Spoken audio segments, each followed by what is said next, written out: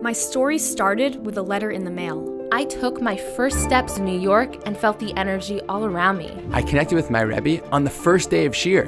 My story was learning that the mitochondria is more than just the powerhouse of the cell. I made my painting from scratch, like really from scratch. My roommates came here from 4 different countries. We lit one menorah together.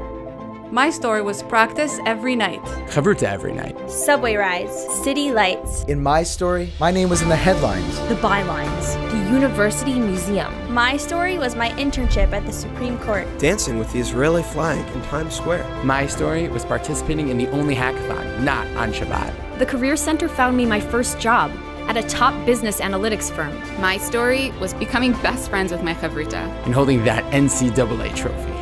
My story started here. My story is just beginning.